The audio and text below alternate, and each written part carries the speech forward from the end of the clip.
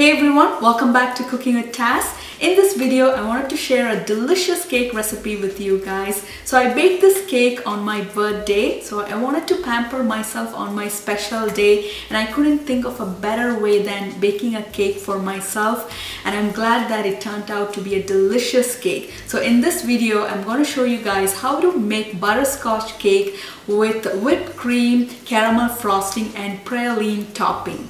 This cake has turned out to be one of my favorite cakes. For the cake part, I have baked a simple vanilla cake. You can also use sponge cake or butter cake. And for the homemade caramel sauce, I have added brown sugar. So it will make the caramel sauce really intense in color. If you don't have brown sugar, you can also use white sugar. And for making praline, I've used chopped almonds and cashew nuts. It was mixed in melted brown sugar and butter. This is a very easy recipe, so if you have all the ingredients and if you follow the steps, you will be able to make delicious butterscotch cake in your kitchen. So let's get started and let's make this awesome butterscotch cake.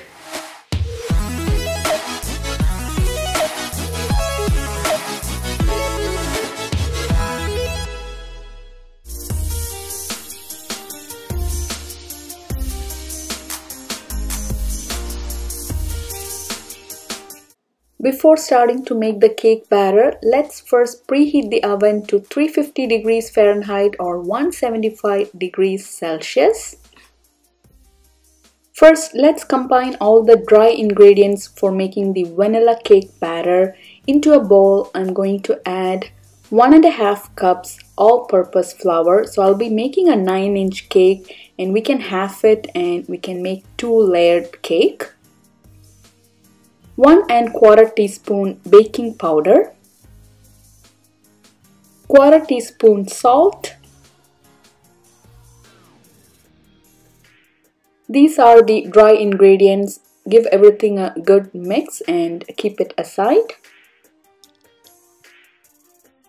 Next, let's combine all the wet ingredients. I'm using a stand mixer into a bowl, adding 1 cup white sugar. You can also use an electric hand mixer to beat the sugar and eggs. Next, going to add 2 large eggs at room temperature. So it's very important the eggs are at room temperature. We are making a vanilla cake, so we need to add 2 teaspoons good quality vanilla extract. Beat at medium speed and let the sugar and eggs cream well. So we have to beat this for about 5 minutes. After 5 minutes of beating, the color has turned pale and it has turned creamy and smooth. To the creamed sugar and eggs, let's add the prepared flour, baking powder, salt mixture. So I'm going to add this in 3 additions. So first going to add around 1/2 cup of the flour mix.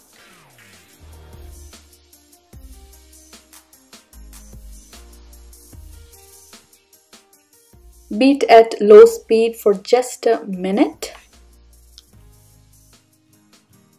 Next, adding 1/3 cup milk.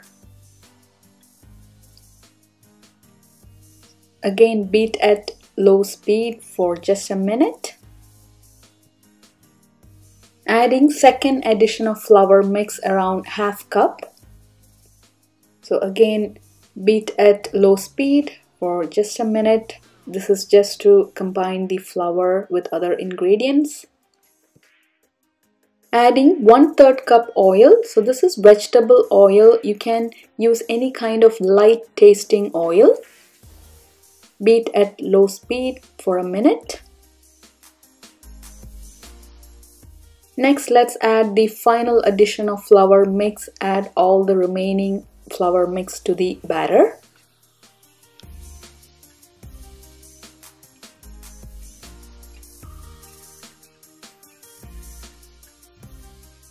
Beat at low speed for just a minute. Do not over mix the batter. Using a silicone spatula, scrape the sides of the bowl. This is to ensure everything has mixed well. Beat at low speed for a minute so everything has well incorporated. So this is a perfect batter. I'll be baking this cake in a 9-inch springform pan. So I have lined the pan with a parchment paper and going to grease the parchment paper and the sides of the pan with melted butter. Pour the cake batter into the greased pan.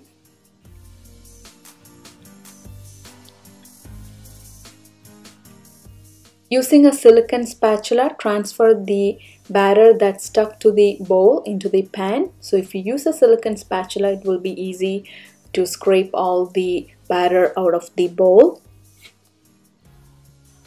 Spread the batter evenly onto the pan and tap the pan, so this will help to get rid of any air bubbles.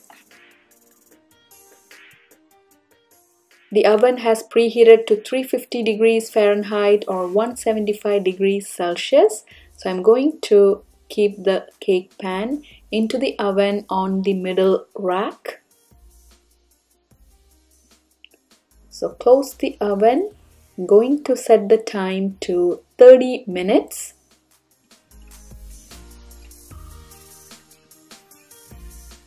Right now I'm peeping through the glass oven window, so our cake is turning out good. It's been 30 minutes, so I'm going to take the cake pan out of the oven. So it's very hot, so please wear a mitten. So the cake looks good. So taking it out of the oven. And there you have it, guys, our simple vanilla cake. So next step, I'm going to insert a fork into the center. If it comes out clean, it has baked well, as you can see. So this has baked perfectly. So it took 30 minutes to bake this perfect vanilla cake. So keep this aside and let it cool down for a few minutes. After the cake has cooled down in the cake pan, I'm going to transfer it onto a cake board. Since I've used a springform pan, I can remove the sides. Also going to take the base out and the parchment paper.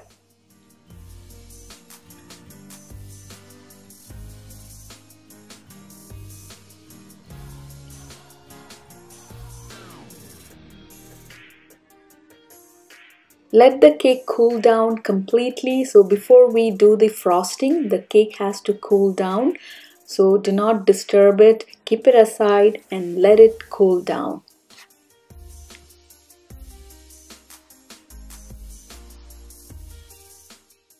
Next, let's make a simple sugar syrup. So adding half cup water to a saucepan placed over medium heat. To the water, adding 1/4 cup white sugar. So let the sugar dissolve in water and water come to a slight boil. So that's all. We don't have to cook this longer and make into a thick syrup. So as soon as the sugar dissolves in water and the water comes to a boil, we can remove the pan from the heat. And this can be also made ahead of time, the previous day, and you can keep this in the refrigerator.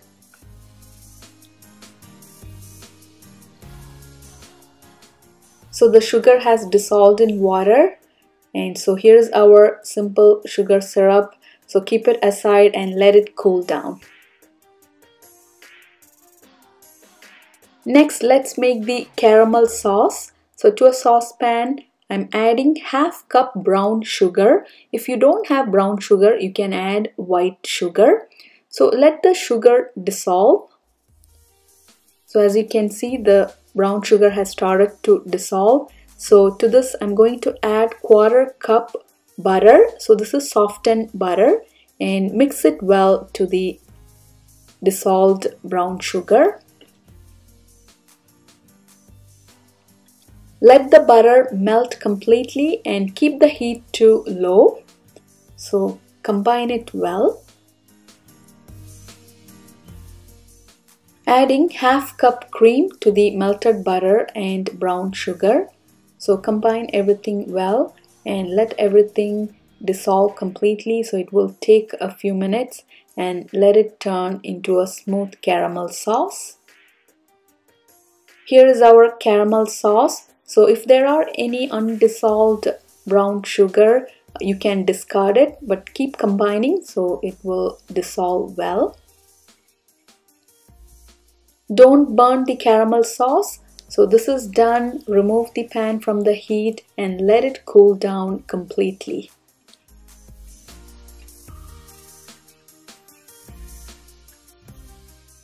Next, let's make the praline. So for that, I'm adding 1/4 cup whole almonds into a Ziploc bag. I'm also going to add 1/4 cup cashew nuts. You can either use almonds or cashew nuts. Here I'm using both, and using a rolling pin, gently crush the nuts.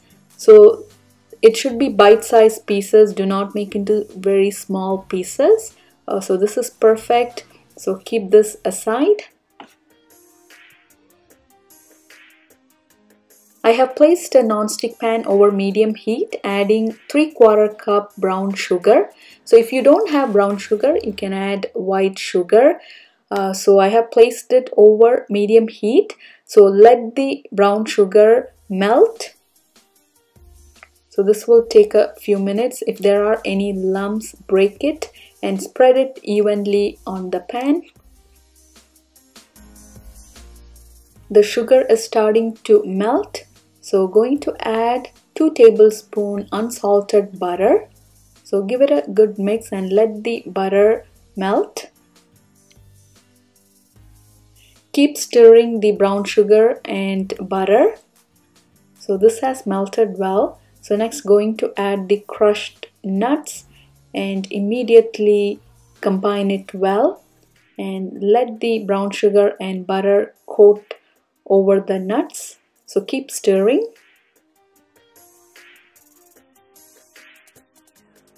Remove the pan from the heat, and we need to ensure we are not burning the nuts, and immediately pour this over parchment paper, or if you have a greased plate you can pour over it. So I'm using a parchment paper.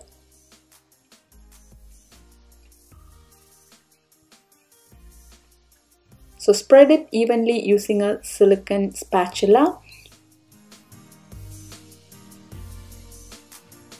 Here's our praline. So let it cool down and let it set well. As it cools down, it will solidify. So allow it to rest for a few minutes.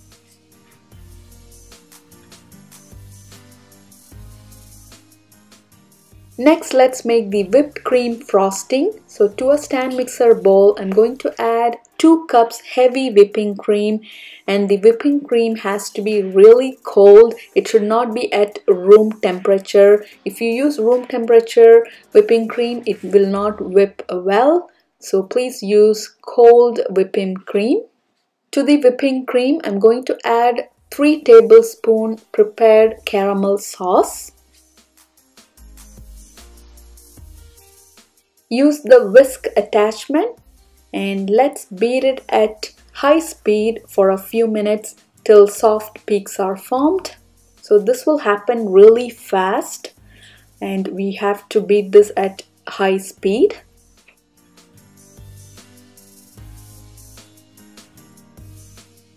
As you can see, it's getting whipped and soft peaks are starting to form.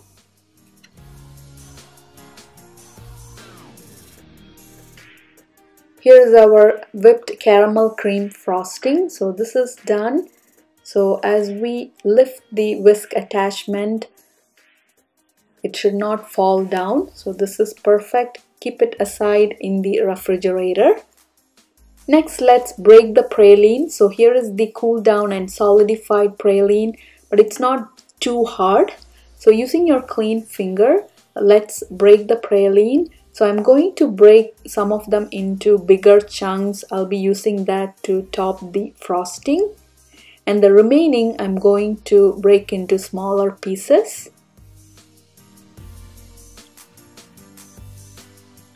I have a few bigger chunks of praline, and the remaining praline I'm going to crush it. So using a rolling pin, gently crush them. crushed praline is ready here. So keep this aside. Here is the cool down homemade caramel sauce. So this has turned really smooth. Since I've used brown sugar, it has a really intense deep color. Let's start assembling the cake. So here is the well cooled down cake. I'm going to halve the cake. I'm using a serrated knife or bread knife. So gently cut the cake into 2 equal halves. I'm going to place the top half of the cake onto a plate. So place a plate over it and gently flip it over. So here are the 2 halves of the cake.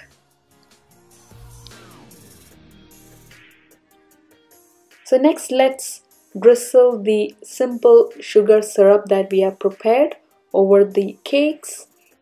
So I'm using a pastry brush and gently drizzle the sugar syrup. So this will keep the cake very moist.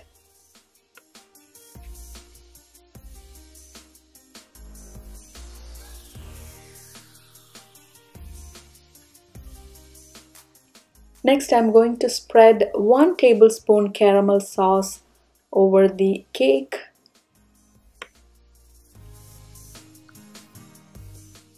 Spread it using a silicone spatula.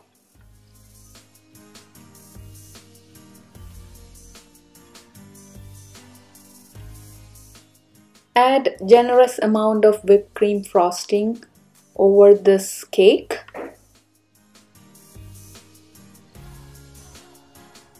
I'm using an angled spatula or offset spatula, so this will help to even out the frosting. So spread it well over the cake.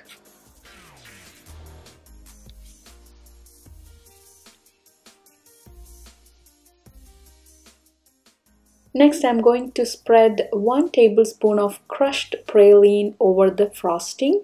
So spread it evenly.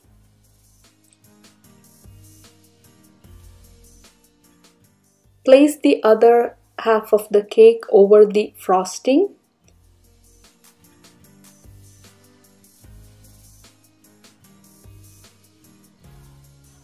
Now the fun begins. So let's start frosting the cake. So using the angled or offset spatula, spread the frosting all over the cake.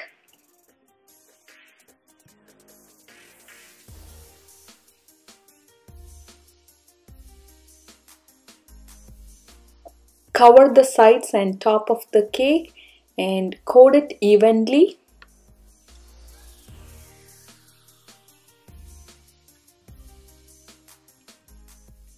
After covering the sides and the top of the cake with the frosting, we need to clean this up.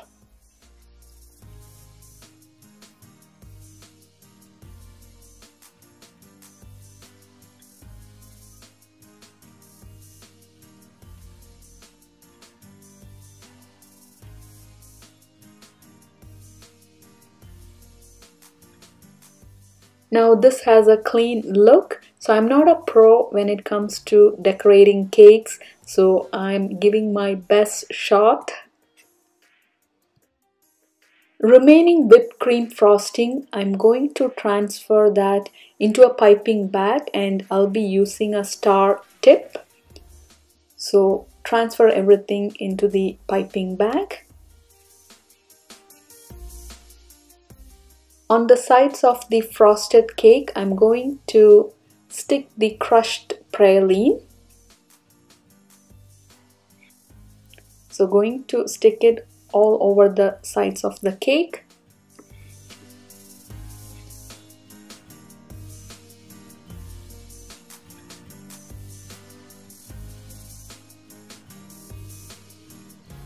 Here's our homemade caramel sauce. It has cooled down completely. So pour that into a Ziploc bag.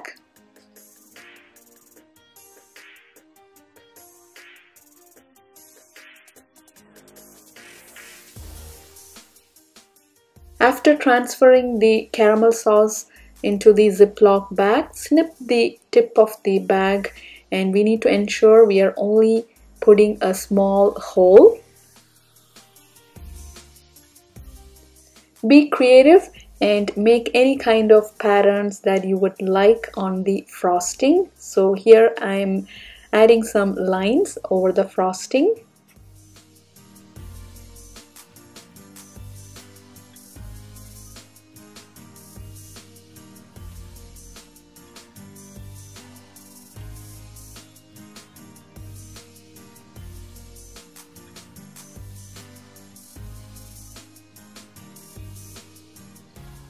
I have taken the whipped cream frosting in a piping bag, and I have the star-shaped tip. So I'm piping some star shapes over the cake. So you can literally add any kind of patterns or shapes.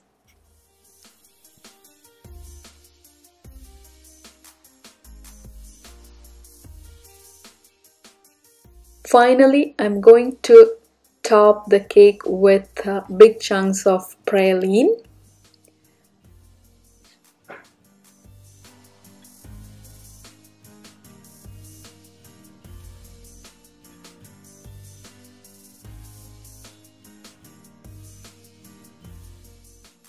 I also piped some flower shapes at the bottom of the cake. So here's our delicious and stunning butterscotch cake with whipped cream, caramel frosting and praline. It's very tempting to enjoy the cake right now. However, we need to keep the cake in the refrigerator and let it set well and cool down for at least 2 hours. So that's when the frosting and everything will set well.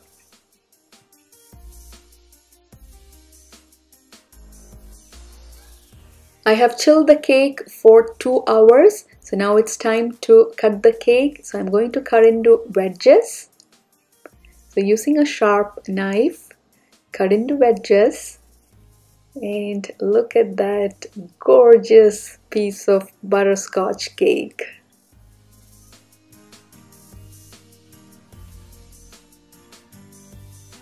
Here is our delicious and stunning butterscotch cake with whipped cream, caramel frosting and praline topping. So I'm not a pro when it comes to decorating cakes, but taste-wise, this cake tasted so delicious. So I'll be baking this cake again. So guys, you have to try this one. This is perfect for holiday season and everybody's going to love it. So do give this recipe a try and let me know your feedback. So if you have enjoyed this video, don't forget to subscribe to my YouTube channel. I'll be back with more cooking videos. Until then, happy baking, take care and bye.